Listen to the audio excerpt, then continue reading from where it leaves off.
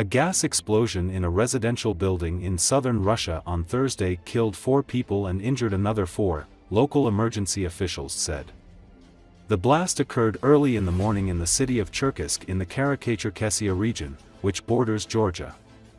The explosion partially destroyed 2 upper stories of a 5-story residential building, the emergency officials said. Russian law enforcement has launched a criminal probe, suspecting safety violations. Gas explosions in residential buildings are fairly common in Russia. In August, a gas explosion destroyed a section of a 5-story residential building in the Ural Mountains, killing 11 people. At the time, the Russian state news agency TASS reported that between the beginning of 2022 and August 1, 2024, at least 7 such explosions occurred, killing a total of over 50 people.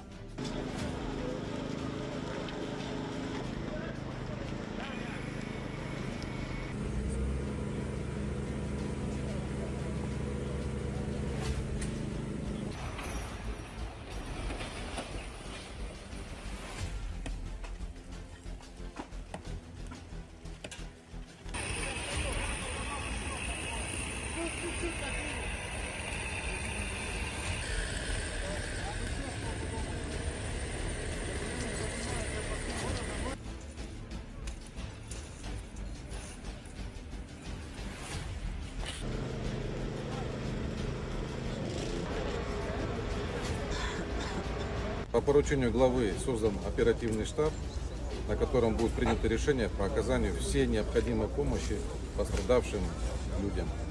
Создан пункт временного размещения граждан. Все жители этого дома будут доставлены и обеспечены горячим питанием.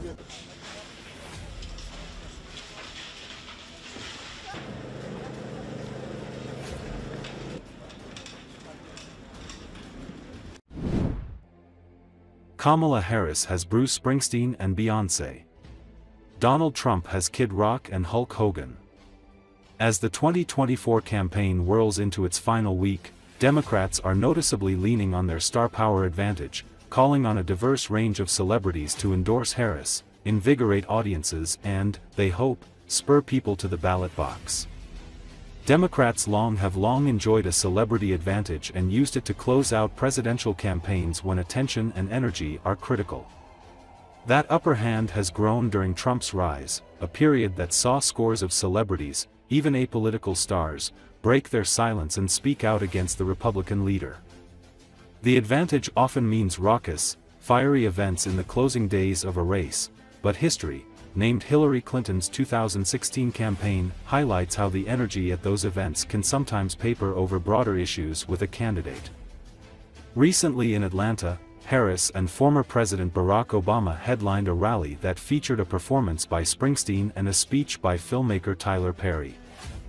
And singer-songwriter Maggie Rogers performed a 5-song set at a Harris Tim Walz rally in Ann Arbor, Michigan, on Monday.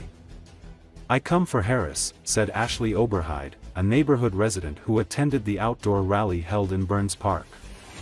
"I love that musical acts are getting behind her, but I am always here for Harris."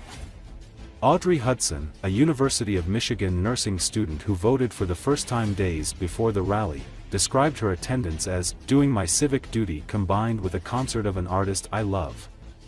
People have such a personal connection to musicians and the music they make. Especially artists like Taylor Swift, Maggie Rogers, Gracie Abrams, Sabrina Carpenter, Hudson said. When they have that personality in their music, it really makes them more relatable to young people. 29-year-old Ann Arbor resident Rachel Lieberman shared that the rally was her 3rd Harris event and that Rogers was a cherry on top. "I'm here to see Harris and Walz do their thing," she said. Many of the events are part of Harris's "When We Vote We Win" concert series that aims to spur supporters to vote early in key battlegrounds. And she is expected to have more high-profile endorsers in the coming days. Trump also enjoys the support of celebrities with a deep appeal to his core base of voters. But the Republican candidate largely doesn't have an answer for Harris's celebrity-infused events. Trump, whose career has turned him into a celebrity, often provides the star power at his events. And how about the incredible Maggie Rogers. Maggie Rogers says vote, people. Trick, trick. Where's Trick, trick? Trick, trick. Come here, Trick, trick.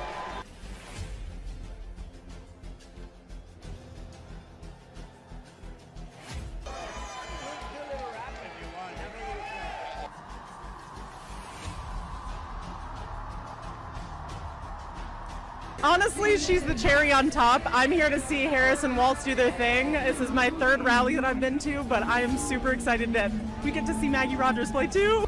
I come for Harris. I love that musical acts are getting behind her, but I am always here for Harris.